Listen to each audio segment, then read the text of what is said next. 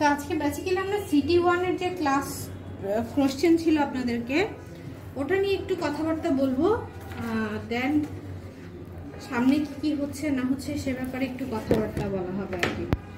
এটা almost half class চলে গেছে। তো সিটি 1 এর প্রশ্নটা আশা করি আপনাদের কাছে যাদের আছে তো আছে, না থাকলে আমার কাছ থেকে নিয়ে নেবেন অথবা ফটোকপি করে নেবেন অন্যদের কাছ থেকে। একটু দেখবেন, প্রথমে বলা ছিল যে ডিফাইন ফিনান্সিয়াল স্টেটমেন্ট, এক্সট্রা আমি আনিনি ম্যাম, আপনি অফিস থেকে নিয়ে নেবেন। সো ফার্স্ট অফ অল ছিল কি ডিফাইন ফিনান্সিয়াল স্টেটমেন্ট, তাই না? তাহলে ফিনান্সিয়াল স্টেটমেন্ট বলতে আমরা কি বুঝি বলেন তো? ম্যাম ওই মানে asset liabilities income statement regular. Financial statement বলতে কি বোঝেন? যে সকল দলিলপত্রে বা ডকুমেন্টসে ফাইন্যান্সিয়াল ট্রানজ্যাকশনসগুলো লিপিবদ্ধ করা হয় সেইগুলোকে বলা হচ্ছে, সেই ডকুমেন্টসগুলোকে বলা হচ্ছে ফাইন্যান্সিয়াল স্টেটমেন্টস নর্মাল সেন্সে। এটা কি মুখস্থ করার কিছু আছে? তাহলে স্টেটমেন্ট মিন্স হচ্ছে কিছু ডকুমেন্টস, কিছু ডকুমেন্টস। এই ডকুমেন্টসে কি থাকবে? ফাইন্যান্সিয়াল ট্রানজ্যাকশন রিলেটেড ইনফরমেশন থাকবে। আর আমরা যখন ব্যাংকের পার্সপেক্টিভে চিন্তা করছি তাহলে ব্যাংকের জন্য ফিনান্সিয়াল স্টেটমেন্ট হচ্ছে ওই সকল স্টেটমেন্টস বা ডকুমেন্টস বা ওই সকল পেপারস যেখানে ব্যাংকের ফাইন্যান্সিয়াল সার্ভিস রিলেটেড যত ধরনের ইনফরমেশন আছে, ফাইন্যান্সিয়াল সার্ভিস কি কি দিচ্ছে, সে ডিপোজিট রাখছে, সে লোন দিচ্ছে, সে অনলাইন ট্রানজ্যাকশনসগুলো করছে, মানি ট্রান্সফার করছে, চেক ক্লিয়ারেন্স করছে, এই ট্রানজ্যাকশনগুলো ইন্টারেস্ট দিচ্ছে, ইন্টারেস্ট নিচ্ছে, এই রিলেটেড যতগুলো ইনফরমেশনস থাকে সেগুলোকে আমরা যে কি বইগুলোতে বা যে বুকগুলোতে বা যে পেপারগুলোতে যে ডকুমেন্টসগুলোতে লিপিবদ্ধ করে সেটাই হচ্ছে ফিনান্সিয়াল স্টেটমেন্টস। পরবর্তী প্রশ্নে জিজ্ঞেস করেছে হোয়াট আর দ্য কি elements of banks financial statement. কি elements of banks financial statements এর ক্ষেত্রে আপনি আসেন, আপনারা ব্যাংকে ফিনান্সিয়াল স্টেটমেন্টস কয়টা পড়েছেন? Basically there R to bank financial statement, main two, ঠিক আছে? দুটো বেসিক বা মেইন ফিনান্সিয়াল স্টেটমেন্ট একটা ব্যাংক মেনটেইন করে থাকে। একটাকে আমরা বলছি কি, একটাকে আমরা বলছিলাম কি স্টেটমেন্ট অফ কন্ডিশনস, ঠিক আছে না? আর একটা হচ্ছে statement of positions. Second one কি? পজিশনস। প্রথমটা কন্ডিশন, এরপরটা পজিশন। একটা হচ্ছে কন্ডিশনস। আমরা একদম বেসিক ক্লাসগুলোতে পড়েছিলাম যে আমাদের ব্যাংকের ক্ষেত্রে দুই ধরনের ফিনান্সিয়াল স্টেটমেন্ট তৈরি করা দরকার। আপনারা অনেক ধরনের ফিনান্সিয়াল স্টেটমেন্টের নাম শুনে এসেছেন। আমরা কোম্পানির ক্ষেত্রে কাকে কাকে তৈরি করতাম? প্রফিট অ্যান্ড লস অ্যাকাউন্ট তৈরি করতাম, ক্যাশ ফ্লো স্টেটমেন্ট তৈরি করতাম, ব্যালেন্স শিট তৈরি করতাম, ঠিক আছে? রিটেন আর্নিং স্টেটমেন্ট তৈরি করতাম কি না? করেছেন? ব্যাংকের অ্যাকাউন্টিং এ করেছেন না? এখন ব্যাংকের ক্ষেত্রে এসে সেটা কোথায় চলে যাবে? ব্যাংকের ক্ষেত্রে বেসিক্যালি তৈরি করা হবে কয়টা? দুটা। একটা হচ্ছে কন্ডিশন আর একটা হচ্ছে কি বললাম? পজিশন। কন্ডিশন কোনটা?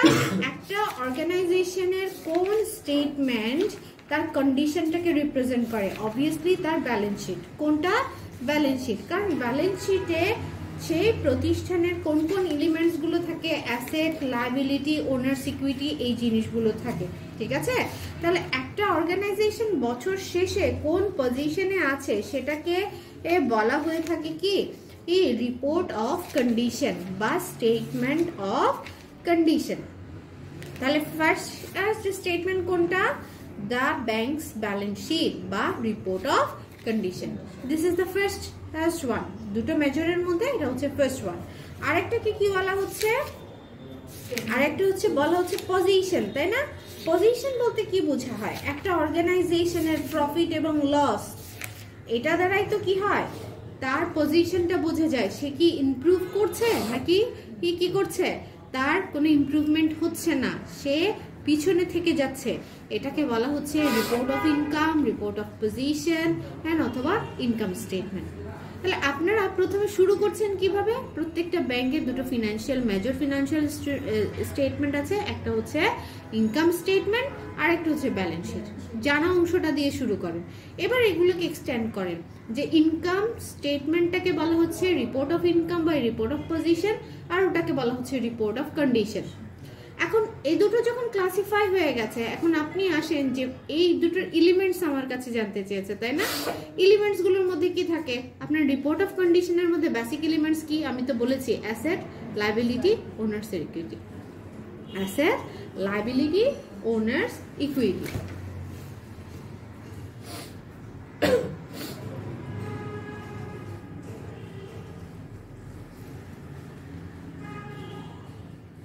শেষ। অ্যাসেট, লায়াবিলিটি, ওনার সিকিউরিটি যখন জেনে গেলেন, এবার আসেন অ্যাসেটের মধ্যে কি কি থাকে। অ্যাসেটের মধ্যে কি কি থাকে? অ্যাসেটের মধ্যে ফার্স্ট অফ অল থাকে হচ্ছে তার লোনস গুলো, ক্যাশ গুলো। আপনারা পড়েছেন না নগদ টাকাটা কি ছিল? তার প্রধান একটা তরল সম্পদ। তাহলে ক্যাশ যেগুলো থাকবে বা ক্যাশ ইকুইভ্যালেন্ট যতগুলো ইনস্ট্রুমেন্টস থাকবে সবগুলো হচ্ছে গিয়ে কি তার অ্যাসেটের মধ্যে পড়ে। তারপর লোনস গুলো কিসের মধ্যে পড়ে? অ্যাসেটের মধ্যে পড়ে। শুধুমাত্র লোনস না, যত ধরনের ইনভেস্টমেন্ট থাকবে, সে যত জায়গায় ব্যাংক যত জায়গায় ইনভেস্ট করবে, যত ধরনের সিকিউরিটিজ পারচেজ করবে, সবগুলো হচ্ছে তার অ্যাসেট। তাহলে কি বললাম? যত ধরনের কি লোনস তো বুঝেছেন, সব ধরনের লোনস, এটা শর্ট টার্ম লোনস হতে পারে, ফ্লোটিং লোনস হতে পারে, অথবা লং টার্ম লোনস হতে পারে। আর আরেকটা কি বললাম? আরেকটা হচ্ছে investment and securities. Investment and securities, investment কখন করা হয়? যখন সে কোথাও লোনসের মতো অনেক ধরনের ইনভেস্ট করে। এখানে ইন্টারেস্টটা কি সে ব্যক্তি পর্যায়ের ইনভেস্টমেন্ট করে না, এই ইনভেস্টমেন্টটা হচ্ছে সে যদি অন্য কোনো প্রতিষ্ঠানে ইনভেস্ট করে।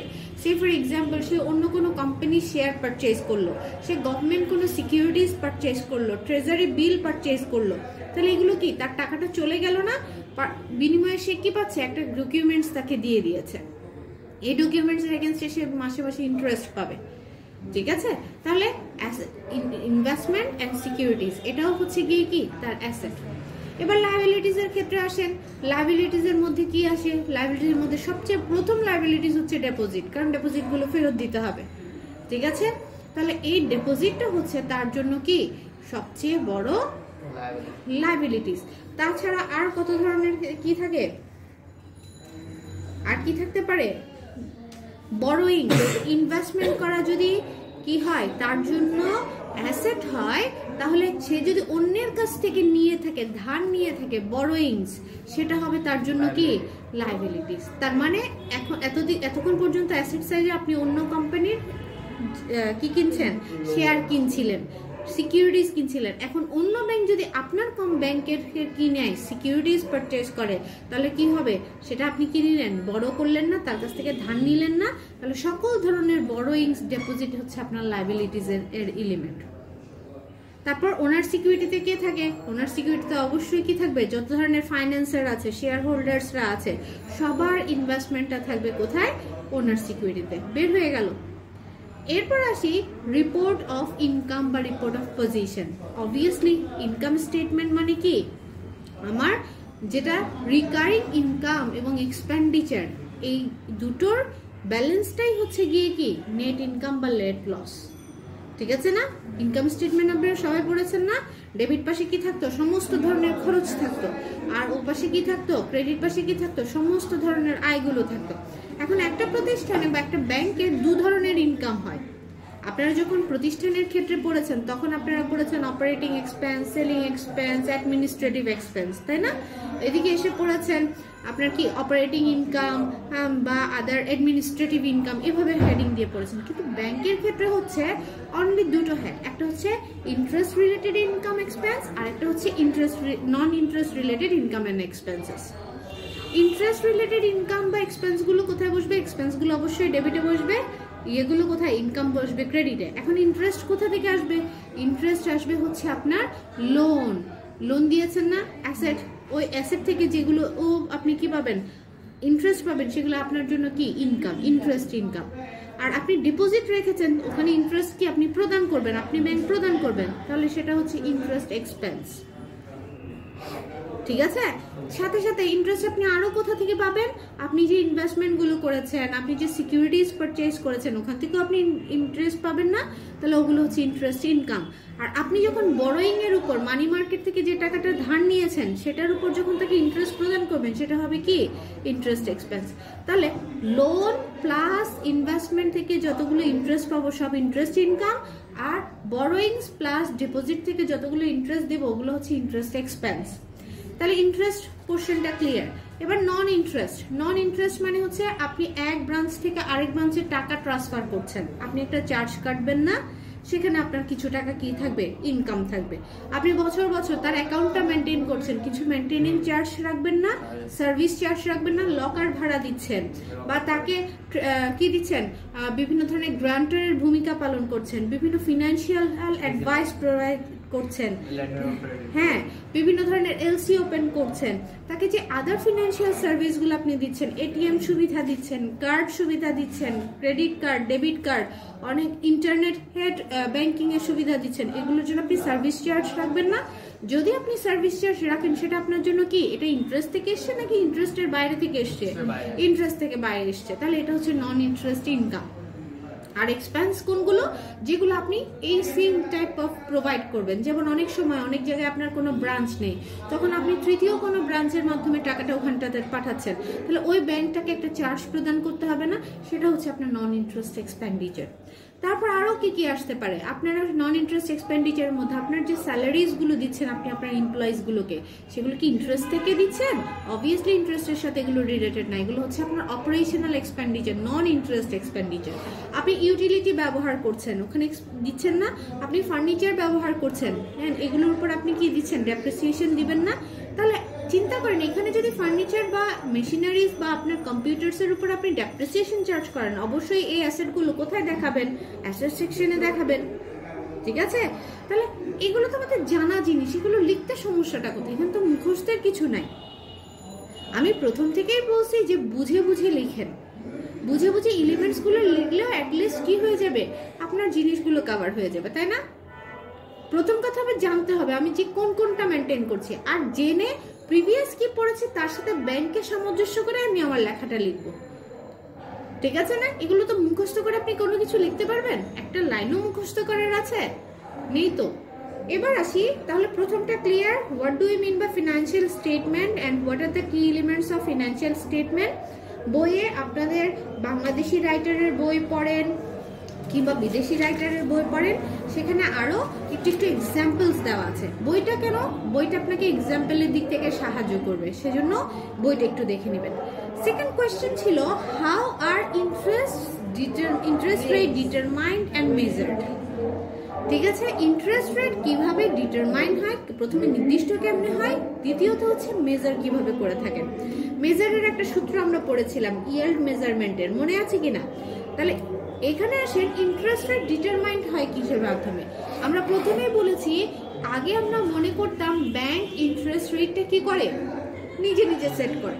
তারপর বললাম না, ব্যাংক আসলে এটা ডিসাইড করে না, এটা কে ডিসাইড করে, বাংলাদেশ ব্যাংক ডিসাইড করে বা একটা দেশে সেন্ট্রাল ব্যাংক ডিসাইড করে। কিন্তু বেসিক্যালি এই ইন্টারেস্ট রেটটা বাংলাদেশ ব্যাংক অবশ্যই ডিসাইড করে থাকে with the help of other, Bangladesh bank that means reserve bank অবশ্যই ডিসাইড করে with the help of other financial institution.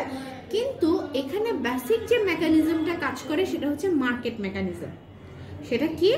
Market mechanism. তাহলে মার্কেট মেকানিজমটা কি?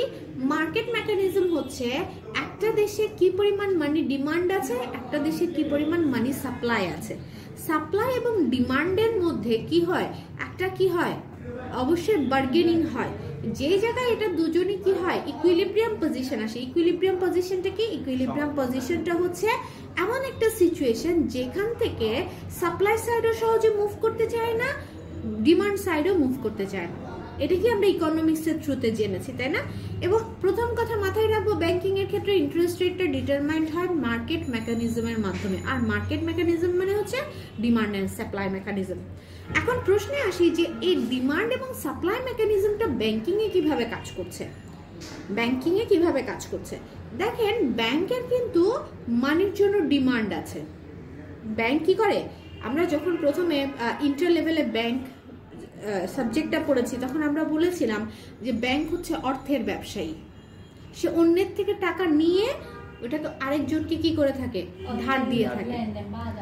হ্যাঁ, অর্থের আদান প্রদান, অর্থের ব্যবসায়ী। সে কিন্তু নিজের কোনো টাকা ইয়ে করে না, তার এস্টাবলিশমেন্টের জন্য টাকার দরকার আছে, ঠিক আছে, কিন্তু সে যে ব্যবসাটা করে সেটা কিন্তু অন্যের অর্থের উপর ব্যবসা করে, ঠিক আছে। তাহলে তার অর্থের প্রয়োজনীয়তা আছে, তার কিন্তু অর্থের চাহিদা আছে, ঠিক আছে। অর্থের চাহিদাটা কার কাছ থেকে মিটায়, ডেপোজিটারদের কাছ থেকে। সে ওদের কাছ থেকে টাকা খুঁজে খুঁজে নেয় না, দেখেন না গ্রাহকের কাছে আমার এখান থেকে এখানে একটা অ্যাকাউন্ট খুলো আমার এখানে বেশি বেশি টাকা জমা রাখো, এরা আকুতি মিনতি করে না। তাহলে এই যে আকুতি বা আগ্রহ, টাকা সংগ্রহের আগ্রহ, এটা কি তাদের অর্থের চাহিদা না, চাহিদা সাইডটা রিপ্রেজেন্ট করে না। ঠিক সেম ব্যাংক কিন্তু আবার কি করে, অর্থের সরবরাহ করে, কি করছে, অর্থের সরবরাহ করছে। তাহলে ব্যাংক এট এ টাইম ডিমান্ড সাইডকেও রিপ্রেজেন্ট করে, সাপ্লাই সাইডকেও রিপ্রেজেন্ট করে। তাহলে সাপ্লাই সাইডকে কিভাবে রিপ্রেজেন্ট করছে, সে কত টাকায় কি পরিমাণ লোন সরবরাহ করতে রাজি আছে, কাকে, ব্যক্তি পর্যায়কে, ঠিক আছে। সে কিন্তু এট এ টাইম কি ডিমান্ড সাইডেও আছে, সাপ্লাই সাইডেও আছে। এখন আপনি একজন ব্যাংক তো বা একটা দেশে কাজ করে না, বা একটা ইকোনমিতে কাজ করে না, একটা দেশে অনেকগুলো ব্যাংক মেকানিজম কাজ করে। তাহলে ধরেন 15, 20, 60, 65টা ব্যাংকের প্রত্যেকেই সাপ্লাই সাইডেও আছে, ডিমান্ড সাইডেও আছে। সবাই মিলেই তো পুরো মার্কেট মেকানিজমটাকে এস্টাবলিশ করছে। তাহলে একটা ব্যাংক নিশ্চয়ই কখনোই ওই ডিমান্ড সাপ্লাইয়ের বেসিসের ইন্টারেস্ট রেটটা ডিটারমাইন করে না। একটা দেশের যেই ব্যাংকিং সেক্টরটা আছে, বা ব্যাংকিং, শুধু ব্যাংকিং কেন, নন ফিনান্সিয়াল ইনস্টিটিউশনও যেগুলো আছে, হ্যাঁ ব্যাংক ছাড়াও অনেকগুলো ফাইন্যান্সিয়াল ইনস্টিটিউশন আছে না, সো নন ব্যাংক ফাইন্যান্সিয়াল ইনস্টিটিউশন যেগুলো, ওগুলোরও কিন্তু সাপ্লাই ডিমান্ড থাকে, ঠিক আছে। সো এদের এই ক্ল্যাশের বেসিসে বা এদের ইন্টারাকশনের বেসিসে যে রেটে গিয়ে ইন্টারেস্ট রেটটা কি হয়, স্টেবল হয় বা ব্যালেন্সে আসে, বা যেখান থেকে কি থাকে না, খুব বেশি ডিমান্ড বেশি হয় না, সাপ্লাই বেশি হয় না, বা ডিমান্ড কম হয় না, সাপ্লাই কম হয় না, এরকম সিচুয়েশনটাকে বলা হচ্ছে গিয়ে মার্কেট মেকানিজম বা ইকুইলিব্রিয়াম পজিশন।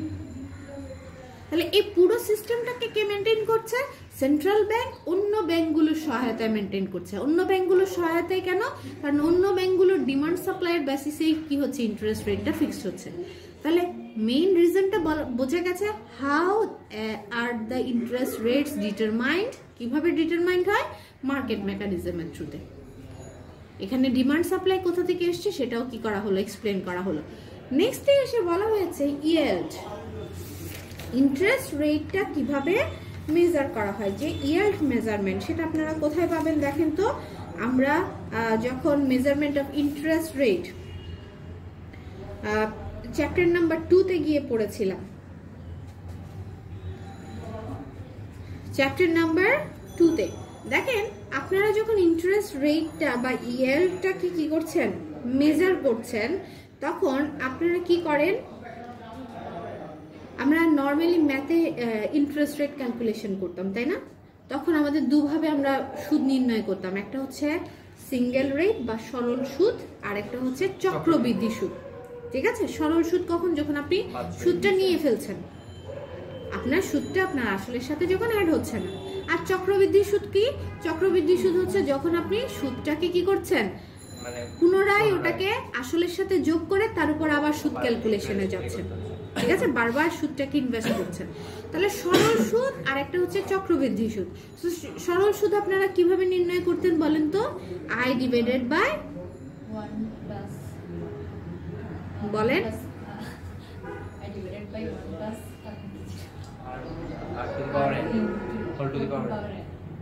ঠিক আছে। তাহলে ওখানে একটা নিয়ম ছিল। তাহলে আপনি আয় দ্বারা কি মিন করছেন, আয় মানে ইন্টারেস্ট রেট না, কিন্তু এখানে হচ্ছে আপনার ইন্টারেস্ট অ্যামাউন্ট, যেটাকে আমরা ফিনান্সের ভাষায় বলে থাকি cash flow, expected cash flow. তাহলে আমাদেরকে তখন ম্যাথে বলা থাকতো যে যদি বছরে তুমি 50 টাকা করে সুদ পাও, তাহলে এত বছরে ওই আসলের উপরে সুদের হার কত। তাহলে আমাকে তো এখন ইন্টারেস্ট রেট মেজার করতে বলার মানে কি, ওই সুদের হারটা নির্ণয় করতে বলছে না। এবং আমরা জানি ফাইন্যান্সের ক্ষেত্রে সাধারণত এটা চক্রবৃদ্ধি হারে চলতে থাকে, ঠিক আছে, কোন হারে চলতে থাকে? চক্রবৃদ্ধি হারে চলতে থাকে। তো আপনারা যেটা সূত্র বলেছেন P into 1 divided by I1 plus R whole to the power n, ঠিক আছে না? তাহলে এই যে সূত্র, চক্রবৃদ্ধির সূত্রটা, এটা নিশ্চয়ই 1 বছরের জন্য না। ইন্টারেস্ট রেটটা আপনি কখন, যতদিন পর্যন্ত আপনার ইনভেস্টমেন্টটা থাকছে বা ডিপোজিটটা রান করছে, প্রত্যেক বছরের জন্য না। এন দ্বারা তো বছরটাকে মিন করছে। হ্যাঁ, তাহলে ওই সূত্রটাই এখানে জিজ্ঞেস করেছে যে তুমি ইন্টারেস্ট রেট কিভাবে মেজার করো। তাহলে সূত্রটা দেখেন, expected cash flow in the period 1 divided by 1 plus YTM, 1 plus YTM whole to the power 1। YTM means কি?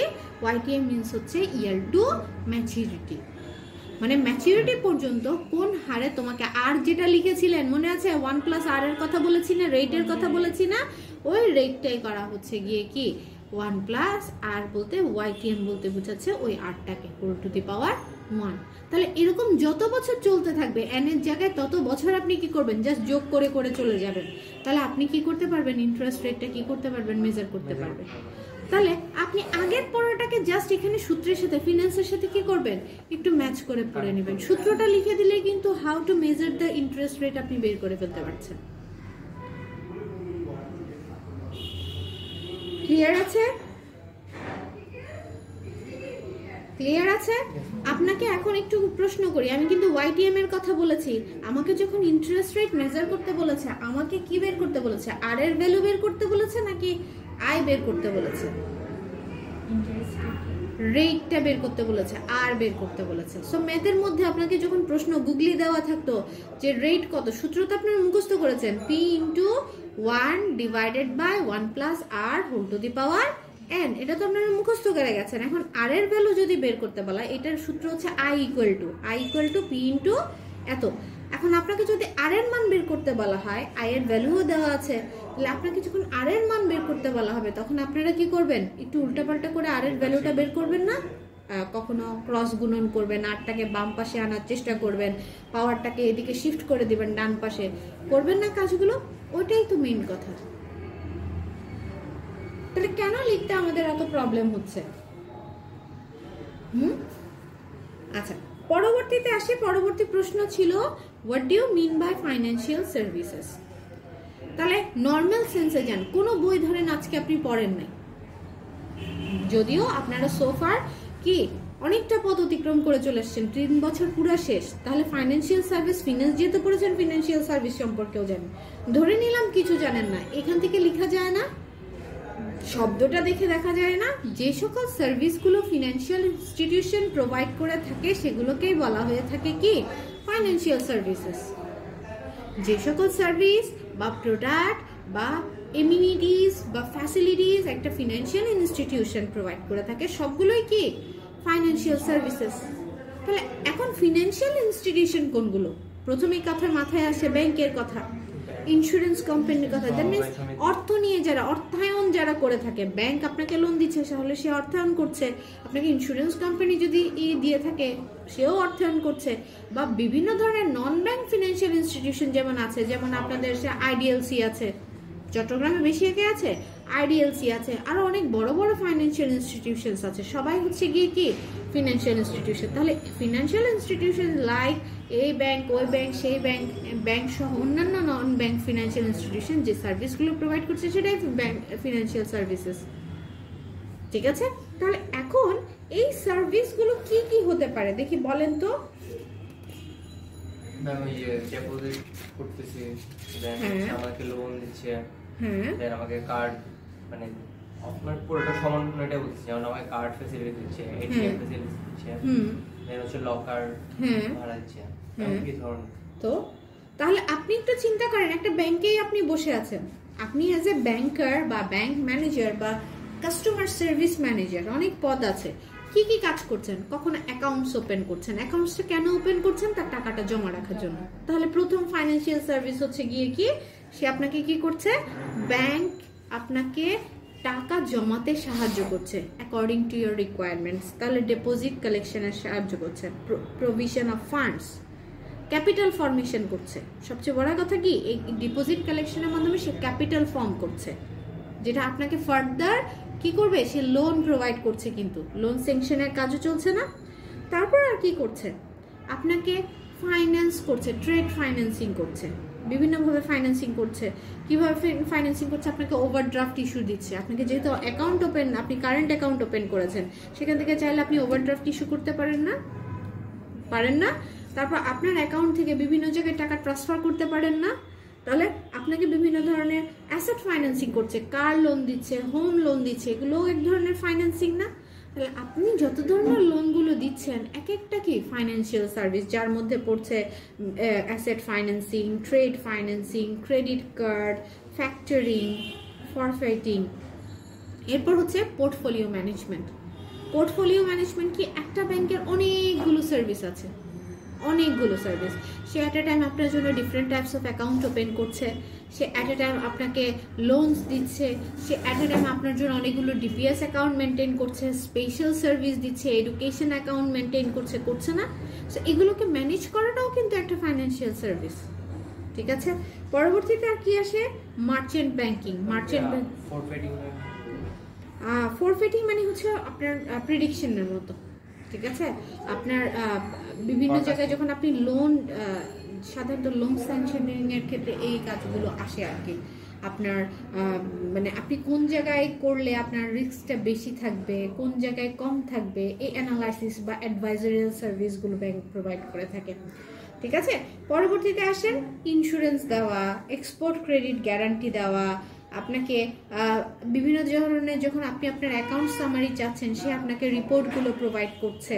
সো এই সবগুলো আপনাকে কি করছে, সাহায্য করছে। ভ্যালুয়েশন অফ ইনভেস্টমেন্ট, আপনারা দেখেন নিলাম বিজ্ঞপ্তি আসে না?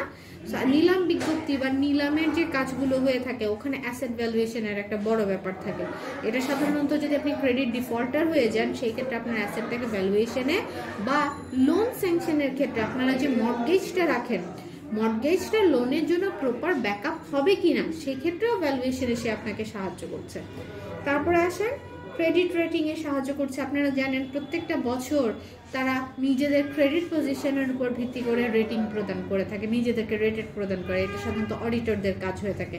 সো ব্যাংক কিন্তু আপনাকে ক্রেডিট অডিটিং ও এক ধরনের ফাইন্যান্সিয়াল সার্ভিস, তো অডিটিং এর কাজটা করছে ক্রেডিট রেটিং। তারপর হচ্ছে আর কি করছে, অনেক সময় ব্যাংকগুলো বড় বড় কোম্পানিগুলো শেয়ার বিক্রির কি করে কাজ নিয়ে থাকে। হ্যাঁ, তারা ফাইন্যান্সিং করে। ব্যাংক তো কি করবে, ব্যাংক তো নিশ্চয়ই নিজে গিয়ে সেল করতে পারবে না। তারা কি করে, নিজেরা ওটাকে কি করে, অন্য কোম্পানি থেকে কিনে নেয়, তারপর নিজের জিম্মায় আস্তে আস্তে ওগুলোকে কি করে, স্টক মার্কেটে সেল করে থাকে। তারপর মানি মার্কেট অপারেশন। এই যে মানি মার্কেট অপারেশন, একটা ব্রাঞ্চ যদি টাকা শর্টেজ পড়ে, আমরা লিকুইডিটি প্রেফারেন্সের সময় পড়েছি, টাকা শর্টেজ যদি পড়ে, অন্য ব্যাংক থেকে সেটা কালেকশনের চেষ্টা করছে, কিংবা সেন্ট্রাল ব্যাংক থেকে সেটা ম্যানেজ করার চেষ্টা করছে। সো মানি মার্কেট অপারেশনগুলো তারা করে, অ্যাসেট ম্যানেজমেন্ট করে। অনেকের জন্য ট্রাস্টির এর ব্যবস্থা করে থাকে। আপনার এখানে ফাইন্যান্সিয়াল ইনফরমেশন দিয়ে থাকে, আপনাকে ক্রেডিট ট্রান্সফারের সুবিধা দিয়ে থাকে, আপনার ফরেন এক্সচেঞ্জের যে ব্যাপারগুলো থাকে, এক দেশের সাথে আরেক দেশের ট্রানজ্যাকশন, সবগুলোকে প্রোভাইড করে থাকে, ফাইন্যান্সিয়াল ইনস্টিটিউশনসগুলো প্রোভাইড করে থাকে। তো সেই কারণে বলা হচ্ছে যে আপনারা সবসময় কি করবেন, নর্মাল সেন্সে বা যা জানেন, আশেপাশে যা জানেন, এটা কিন্তু প্র্যাকটিক্যাল নলেজ, ওটার বেসিসে অ্যান্সার করার চেষ্টা করবেন। Mention major financial institution under the banking system. এটা তো একদম ক্রিয়েটিভ কোশ্চেন। জিজ্ঞেস করেছে ব্যাংকিং সিস্টেমের আন্ডারে কোন কোন মেজর ফিনান্সিয়াল ইনস্টিটিউশনগুলো আছে সেগুলো লেখার জন্য। আপনারা জানেন না ব্যাংকিং সেক্টরের আন্ডারে বা ব্যাংকিং সিস্টেমের আন্ডারে মেজর ফিনান্সিয়াল ইনস্টিটিউশন কি কি আছে? ইন্স্যুরেন্স কোম্পানি আছে, ব্যাংক আছে,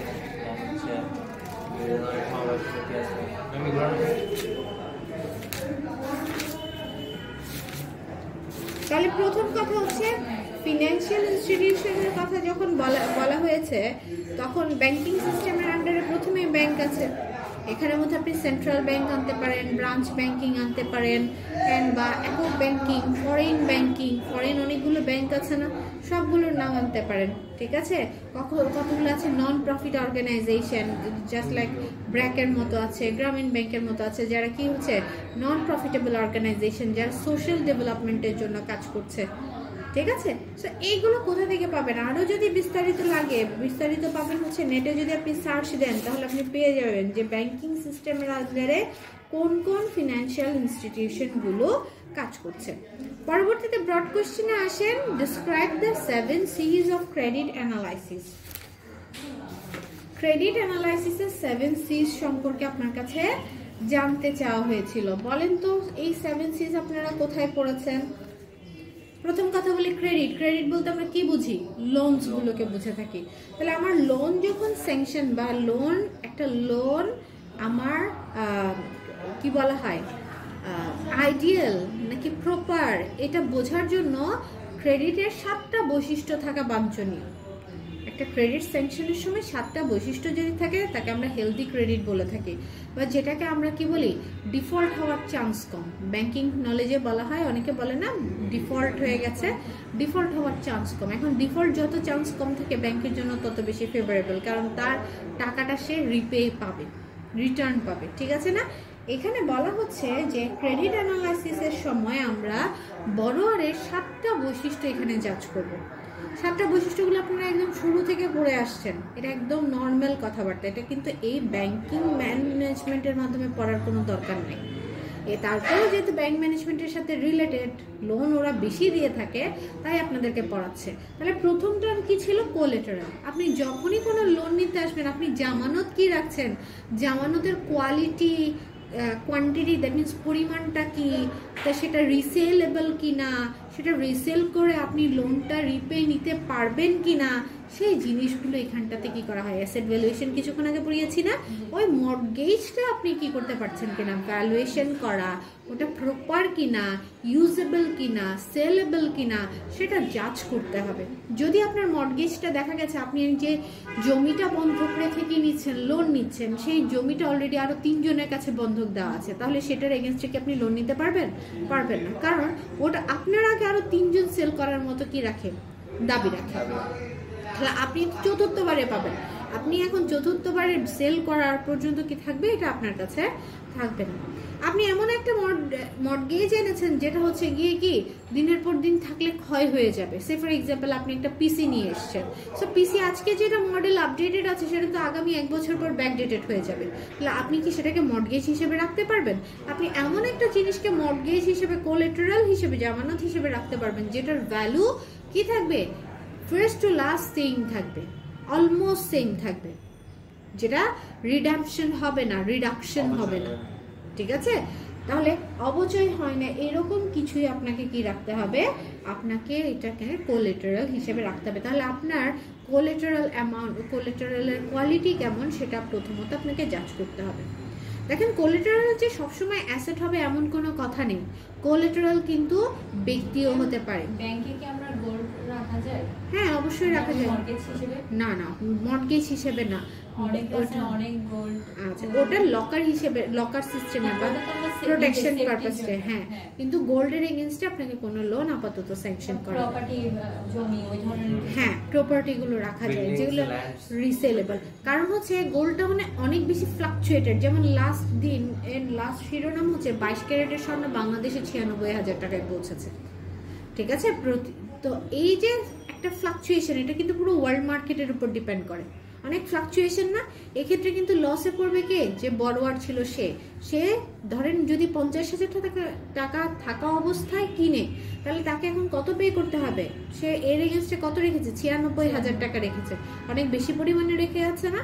তাহলে এখানে এটা অনেক বেশি ফ্লাকচুয়েটিং জিনিস, এমন ফ্লাকচুয়েটিং জিনিস রাখা যাবে না, আপনি রাখবেন সমমানের। ঠিক আছে? তারপর পরেরটাতে আসি, এটাকে বলা হচ্ছে কোলাটেরালকে সেকেন্ডারি সোর্স অফ রিপেমেন্ট বলা হচ্ছে। সেজন্য যদি কোনো কোম্পানি পে করতে, এই কারণে সেকেন্ডারি সোর্স, যদি ফার্স্ট পর্যায়ে লোনটা পে করতে আপনার ব্যর্থ হয়, সেকেন্ডারিতে ওই জমিটা সেল করে সে কি করতে পারে, লোনটা ফেরত নিতে পারে। পরবর্তীতে আসি কন্ডিশনস।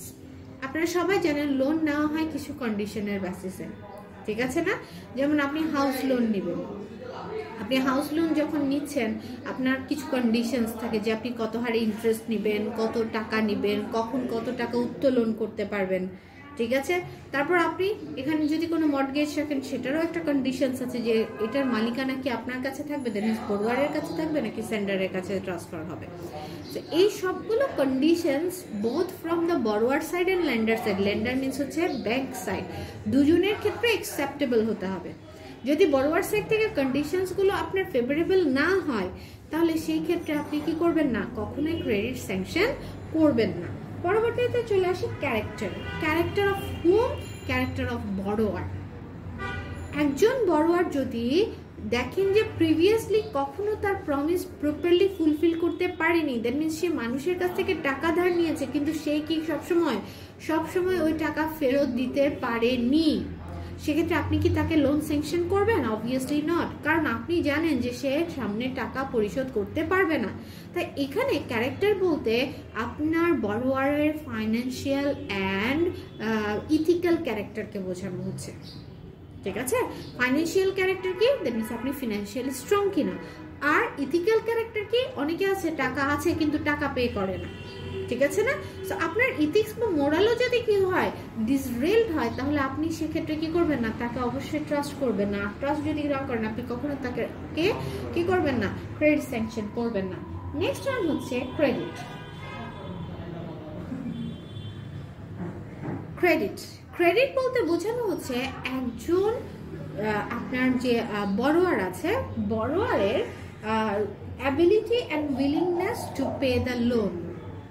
ঠিক আছে, রেটিং করা হয় যে একজন বড়োয়ার কতটুকু দিতে রাজি থাকে, তার সক্ষমতা কতটুকু। ওই যে কিছুক্ষণ আগে বলেছি সক্ষমতা আছে, অনেকে দিতে রাজি না কারণ তার কি মোরালটা শক্ত না। ঠিক আছে, আবার অনেকের অ্যাবিলিটি নেই কিন্তু দিতে অনেক রাজি আছে, কিছু কিছু করে পেমেন্ট করে দিচ্ছে, তাহলে এক একজনের এক এক রেটিং হবে। তাহলে এই রেটটা কেমন তার উপর বেসিস করে আপনি লোনটা স্যাংশন করবেন। নেক্সট ওয়ান হচ্ছে ক্যাপাসিটি।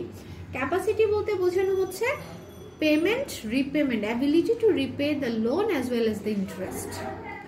আপনারা লোন যখন স্যাংশন করেন তখন ওটার উপর অবশ্যই ইন্টারেস্টও দিতে হবে। সো আপনি যদি ইন্টারেস্টই দিতে না পারেন তাহলে আপনাকে লোন প্রোভাইড করার কোনো মিনিং আছে? তাই মিনিং নেই, সেজন্য ক্যাপাসিটিকে বলছে। Currency parameter is used for cross border landing. ঠিক আছে, আপনার যখন আন্তর্জাতিক লোনগুলো দেওয়া হয়, যেমন আমরা বিভিন্ন সময় শুনি ওয়ার্ল্ড ব্যাংক বাংলাদেশকে দিচ্ছে না বা এডিবি বাংলাদেশকে দিচ্ছে না। কেন দিচ্ছে না? হয়তো কারণ কি, এডিবিটা হচ্ছে বাইরের দেশের একটা অর্গানাইজেশন যারা একটা ইন্টারন্যাশনাল স্ট্যান্ডার্ড কারেন্সি মেনটেন করে। ওটার এগেনস্টে যদি বাংলাদেশি কারেন্সি কি হয়ে যায়, দুর্বল হয়ে যায়, ঠিক আছে, তাহলে আপনাকে বেশি টাকা পে করতে হবে না। ঠিক আছে, আপনার যদি বেশি টাকা পে করতে হয়, অন দ্যাট নোট আপনার কি সেই ক্যাপাবিলিটিটা থাকতে হবে। আপনার কারেন্সি যদি খুব বেশি ফ্লাকচুয়েট করে, আজকে এত অন্যদিন অন্যটা হয়ে যাচ্ছে, তাহলে সেক্ষেত্রেও আপনি সাধারণত এখানে ক্রেডিট দিতে রাজি থাকবেন না। কিন্তু ক্রেডিটের ভ্যালুটা যদি স্টেবল থাকে সেই ক্ষেত্রে আপনি এই লোনটা দিতে অনেক বেশি কি থাকবেন, ফেভারেবল থাকবেন, কারণ এটা ভ্যালুয়েশন বা ডিভ্যালুয়েশনের চান্সটা কম থাকে। নেক্সট ওয়ানে আসেন কান্ট্রি। কান্ট্রিটা কি, এটাও ক্রস বর্ডার বা ইন্টারন্যাশনাল লেন্ডিং এর ক্ষেত্রে খুব বেশি প্রযোজ্য। সাধারণত কান্ট্রির পলিটিক্স বা কান্ট্রির যে ইকোনমিক্যাল সিচুয়েশন সেটা ফ্লাকচুয়েটিং কিনা বা স্টেবল কিনা সেটার উপর ডিপেন্ড করে এই ক্রেডিটটা প্রদান করা হয়ে থাকে। যে দেশের ইকোনমি বা পলিটিক্যাল সিচুয়েশন বা বিজনেস এনভায়রনমেন্ট অনেক বেশি ফ্লাকচুয়েটিং, ঠিক আছে, অনেক বেশি নেগেটিভ এনভায়রনমেন্টে আবদ্ধ থাকে, সেই দেশকে সাধারণত কি করতে দেয় না, সেই দেশে সাধারণত ইন্টারন্যাশনাল যে লোনগুলো থাকে সেগুলো আসে না। ঠিক আছে, কারণ কি, কারণ ওদের ওই সকল সিচুয়েশনের কারণে লোন রিপেমেন্টটা কি হয়ে যায়, হ্যাম্পার্ড হয়। কিন্তু যে দেশ অনেক বেশি স্টেবল, ইকোনমিক্যালি ডেভেলপ করছে, সে দেশকে প্রত্যেকটা দেখবেন ইন্টারন্যাশনাল অর্গানাইজেশন কি দিতে রাজি থাকে, লোন দিতে রাজি থাকে। So this is all about the 7 C's of credit analysis. আজকে যতটুকু পড়ালাম সবটা কমন সেন্সের বেসিসে, পয়েন্টস কিছু আমি নিয়েছি কোথা থেকে, বই থেকে। সো আপনারা এভাবে আগানোর চেষ্টা করেন। আর নেক্সট ক্লাসের জন্য আমরা 5 B থেকে স্টার্ট করবো। অ্যাট দ্য সেম টাইম আপনাদের চ্যাপ্টার নাম্বার 2-তে কয়েকটা অপশনস রয়ে গেছে, যেমন হেজিং, ফিউচার অপশনস, এই ধরনের কিছু ইম্পর্টেন্ট শর্ট নোটসের মতো রয়ে গেছে, ওগুলো পড়ার চেষ্টা করবো। ঠিক আছে, সো নেক্সট ক্লাসগুলোতে থাকবেন, থাকলে ভালো হয়। মানে আমাদের ফার্স্ট চ্যাপ্টারটা শেষ না? হ্যাঁ, আমার ফার্স্ট চ্যাপ্টার শেষ। কিছু ইম্পর্টেন্ট থাকলে ওরকম কি দিবে? মানে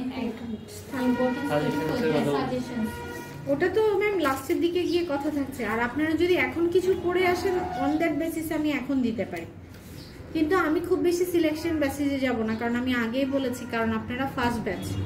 সো প্রশ্ন কেমন হবে, যদিও ফার্স্ট চ্যাপ্টারে বলাটা অনেক বেশি ইজি হবে, তারপরেও মানে প্রশ্ন কোন দিকে হবে সেটা এর মধ্যে যদি দিয়ে দেন ভালো হবে। তো আপনারা পড়ে আসেন, ফার্স্ট চ্যাপ্টারটা আপনারা দেখেন আগে, আর নিজেরা তো চোখে দেখেন চ্যাপ্টারটা, তারপরে না হয় সাজেশন দিব। আপনারা যদি নিজেরাই না দেখেন, দেওয়ার পরেও না পড়েন, তাহলে কেমন করে হবে? আর আমি তো সবগুলো পড়ার জন্য গড় করে সবটা পড়াই না, সিলেক্টেড করেই পড়াই।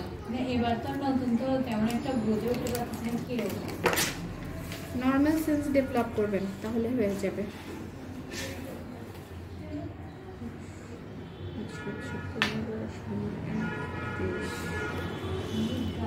আজকে এতটুকু পর্যন্ত থাকবে।